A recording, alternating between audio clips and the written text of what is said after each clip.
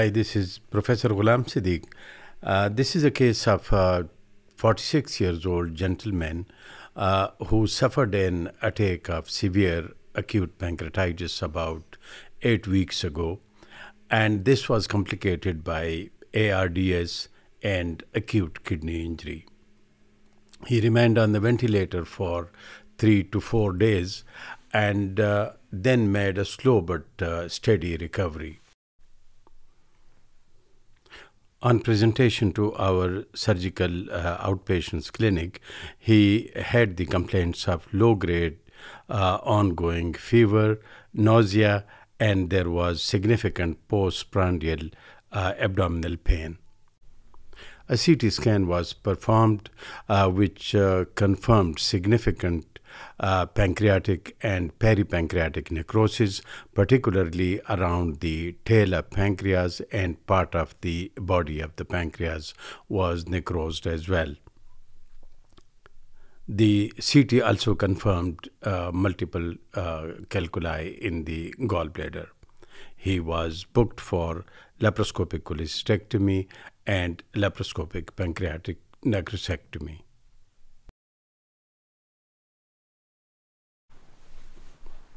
Diagnostic laparoscopy was performed, and this revealed some purulent fluid, particularly in the right subphrenic and subhepatic area.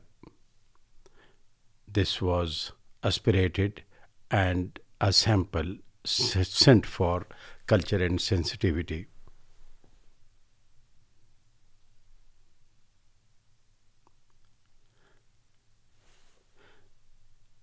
Laparoscopic cholecystectomy was then performed in the usual fashion. The gallbladder was aspirated, and all the adhesions, particularly between the Hartmann's pouch and the lateral aspect of the second part of the duodenum, were released. Callous triangle was then dissected out. Cystic duct and cystic artery were clipped and divided, and gallbladder was then dissected off the liver bed. Hemostasis was secured. The gallbladder was left in the right subphrenic space and was retrieved later on with the necrosectomy specimen.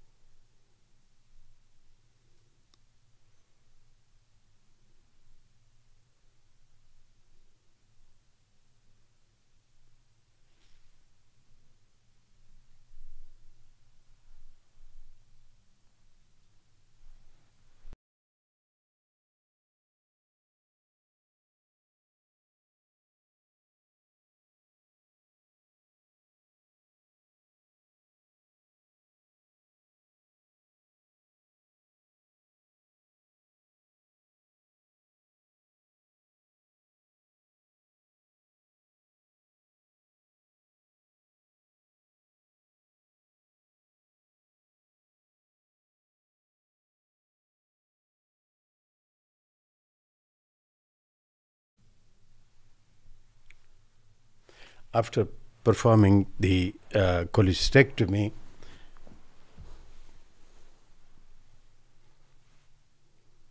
I moved to in between the patient's legs, and the omentum was pushed above the transverse colon. The root of the transverse mesocolon was thus exposed, and areas of inflammation were obvious in the midline.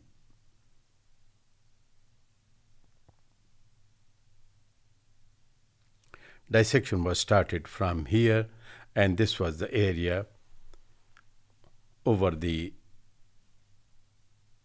head and neck of the pancreas. The metallic vessels were encountered earlier in the dissection, and these were preserved.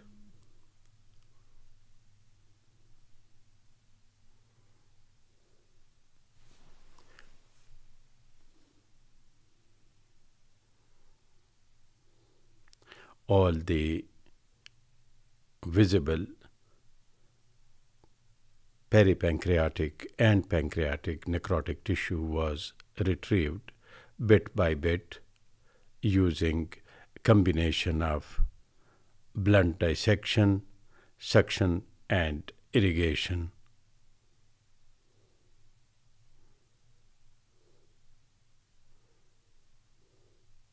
The cavity was then further enlarged to have good access to the lesser sac, as maximum necrosis and fluid was in the region of the tail of the pancreas. Dissection was thus gradually carried towards the splenic hilum,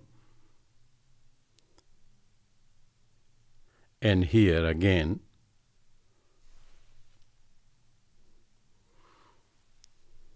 the area of extensive involvement by the necrosis was encountered.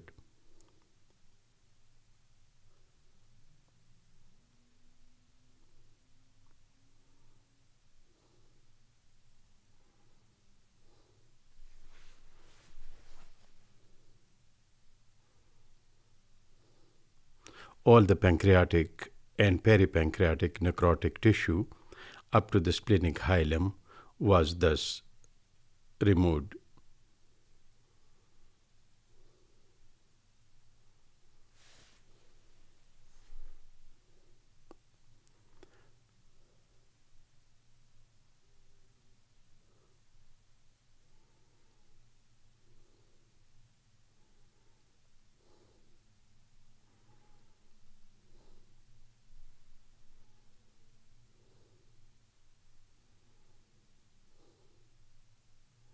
Of course, one has to be careful about the major blood vessels in the lesser sac, but at the same time, first loop of the jejunum is almost always adherent to the necrotic area at the base of the transverse mesocolon.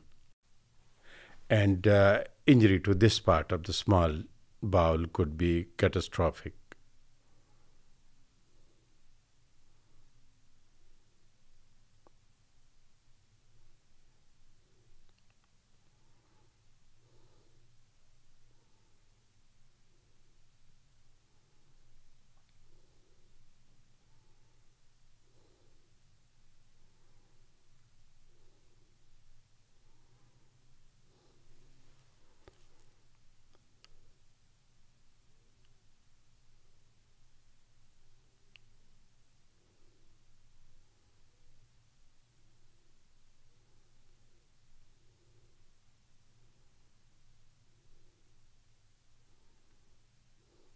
Once the necrosectomy is completed, the cavity is then irrigated with plenty of normal saline, and the retrieved necrotic material is then removed from the peritoneal cavity using an endobag.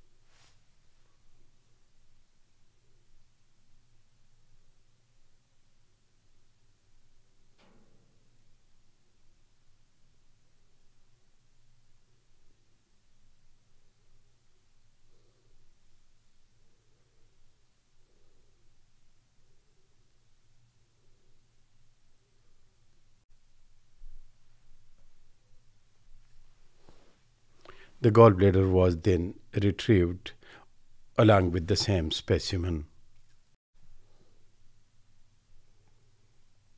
Peritoneal cavity was then irrigated and two tube drains were placed in the lesser sac. Thanks for watching. इतनी ज़्यादा